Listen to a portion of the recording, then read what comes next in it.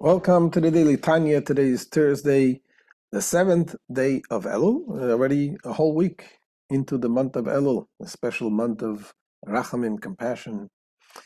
And let's begin the Tanya. We continue today and finish chapter 11, the very unique, special chapter, the letter 11 in Agert HaKodesh. Let's begin with Tzedakah, Gedele Tzedakah, Shemakareves Geula. Also, don't forget to say the extra chapters of Psalms that we say every day in the month of Elul. Today's chapters is 19, 20, 21. There's a link in the description to say the daily Psalms and the daily studies. So this letter, as we explained yesterday, is a very demanding letter. Alter Rebbe is putting us, guiding us to places on a different level, on a whole different level, in the faith in Hashem. And we spoke yesterday in length about no matter what a person goes through, sufferings, and when you realize that everything is Hashem, everything is from God, and God is good, then it is good, except we don't see it. We just have to internalize it, that whatever happens is good. And why is that? So yesterday we spoke about the fact when we understand what it means Hashem creating us every single moment. Hashem renews the creation every single moment. And if Hashem is good, and now you're being created, right now, so no matter what happens, Hashem did put you in this place. Except it's painful, it may be painful. But when you have meaning to the pain, you're able to appreciate that there's something good. There is a story of the Rebbe's grandfather, Rabbi Shlomo Zalman Cohen. He was the rabbi in the city of Nikolaev. And it was a time in the late 1800s, there was a plague. I think it was typhus or something. And whoever got infected was placed into quarantine outside of the city, a special camp. And the Rebbe's grandfather got infected. There was a chassid there, who was a sheikhet, called him Rabbi Osher Grossman. And when he heard that the Rebbe's grandfather got infected and he was placed, he walked out and he went to this place, the camp, as close as they allowed him to go. And he stood there with the Tanya, and he read this chapter, letter 11 from Alter Rebbe, להשכילך בינה. He didn't just read it, he screamed out from the top of his lungs.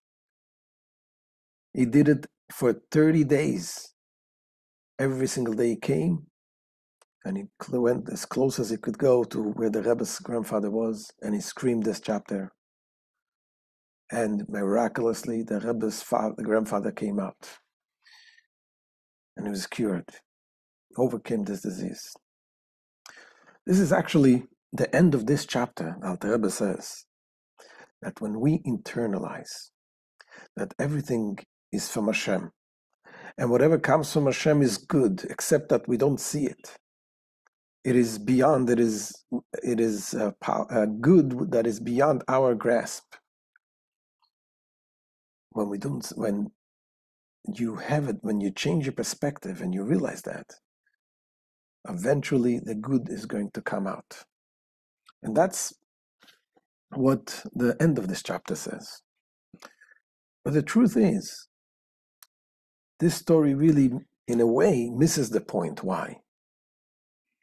Because the point that the Alter Rebbe is telling us here is not that you should look at everything that comes and see that eventually good is going to come out.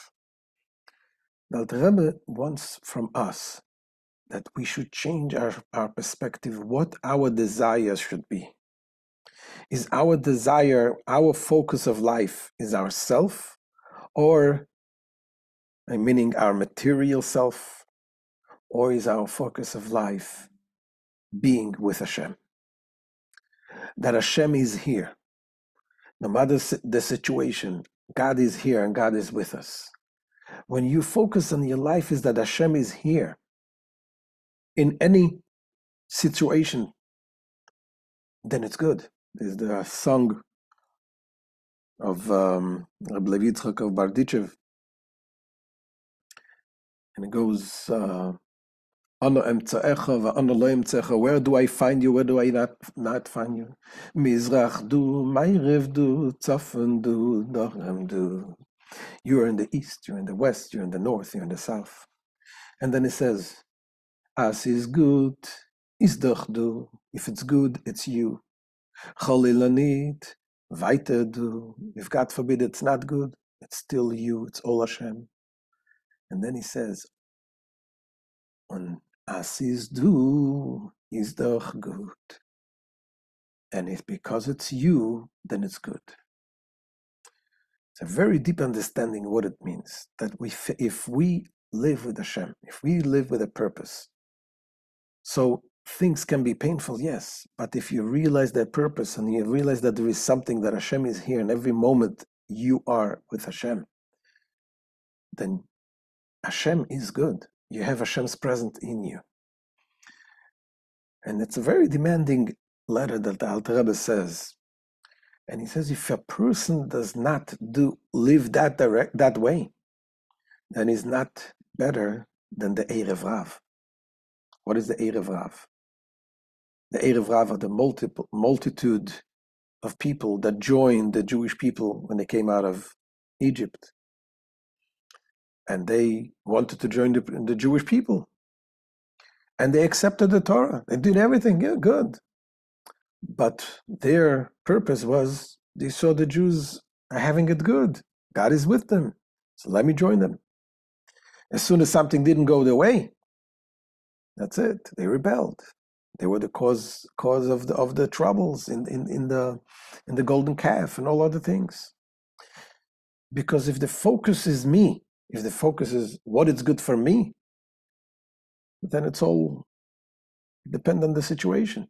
It depends on the situation. If as soon as something goes wrong, you miss the whole point.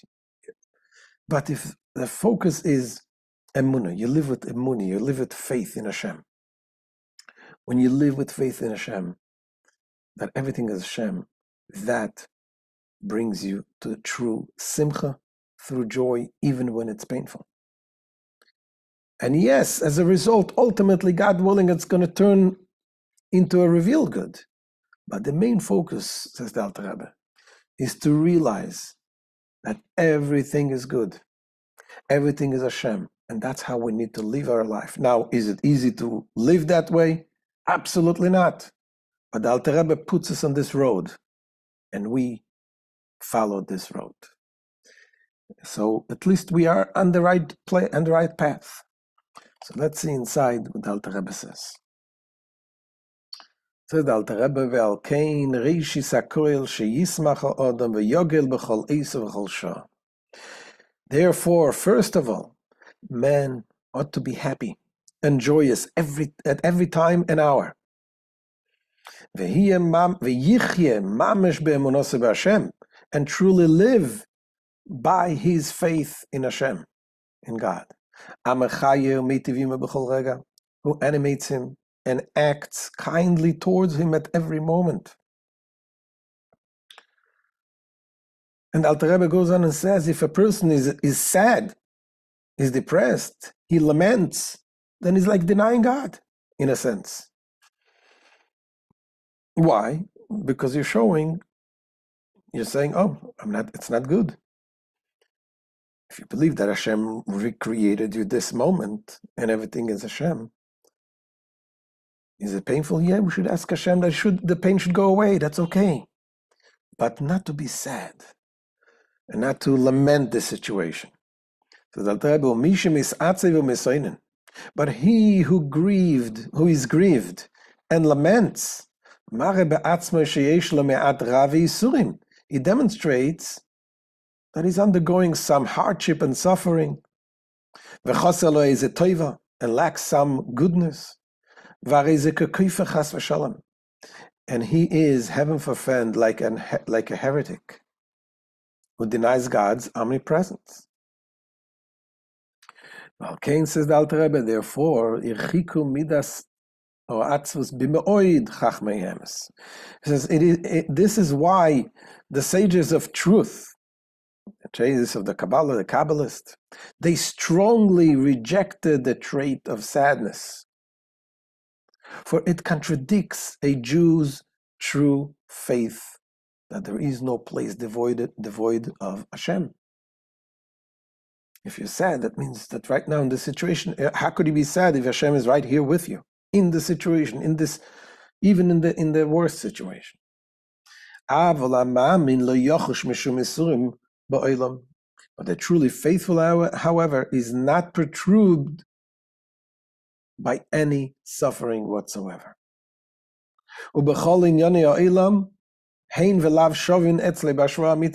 And with respect to all mundane matters, yes and no are all the same to him in true equality. Whether I have what I want or I don't have what I want doesn't take away from the fact that God just recreated me and is right here with me.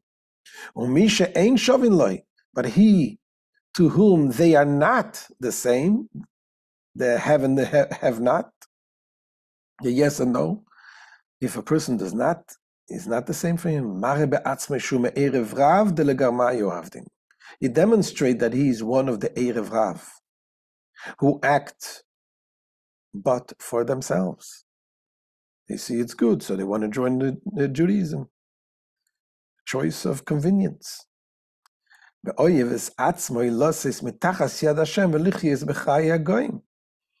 loves himself to the extent that he removes himself from under the authority of God, and lives the life of the Gentiles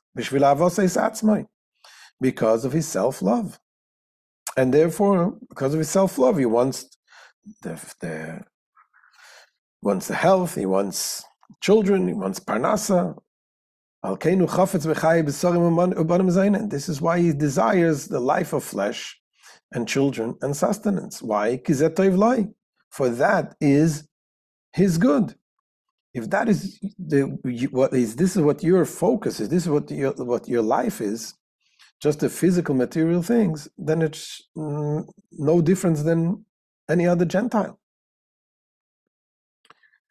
From a Jew, Hashem demands something greater. And Alter Rebbe expresses here a very strong language. It says, "V'noyach lo sheloi nivra." Indeed, it would have been better for him had he not been created. Why? Because what is the creation?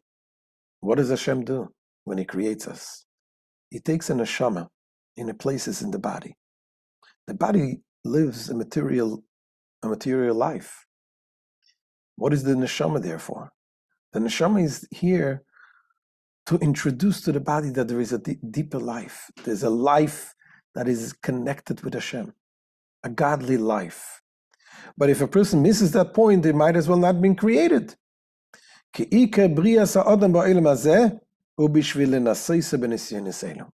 the main purpose of man's creation in this world is to test him by these trials and physical tribulations. And why is that? To ascertain what is in his heart. Whether his heart will turn towards other gods, meaning other than God.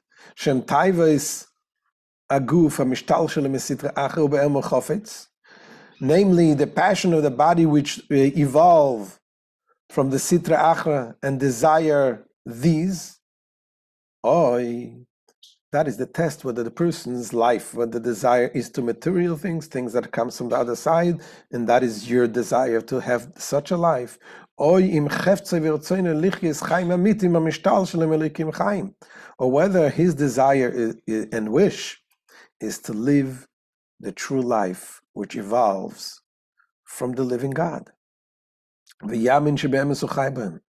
One must believe that he truly lives it, the true life.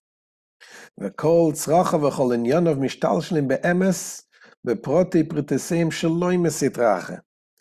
we must believe that all his needs and everything related to himself truly evolve in all the details, not from the sitra achra, not from the evil side.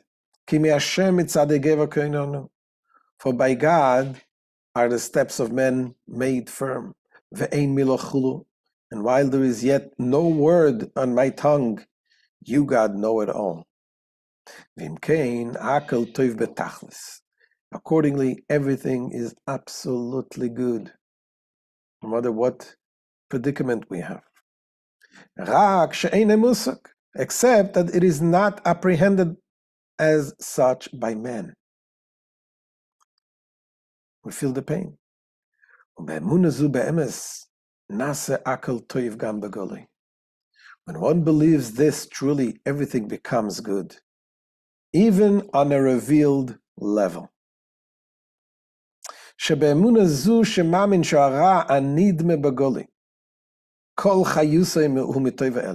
Because for such a faith, by such a faith, in which one believes that what manifestly seems to be evil, in fact, receives its entire vitality from the supreme good.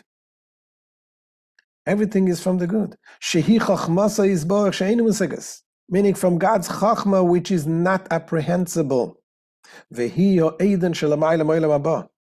And which is the Aiden that transcends the world to come. That is where everything comes from. So when a person really truly believes and internalizes this, that everything comes from the ultimate good, which is the ultimate Hashem, the level of Chachma of Hashem, the highest level, which is beyond our comprehension. What happens then, says the Alter Rebbe, with this emunah, we're able to elevate that imagined evil, they elevate it into become a revealed good. By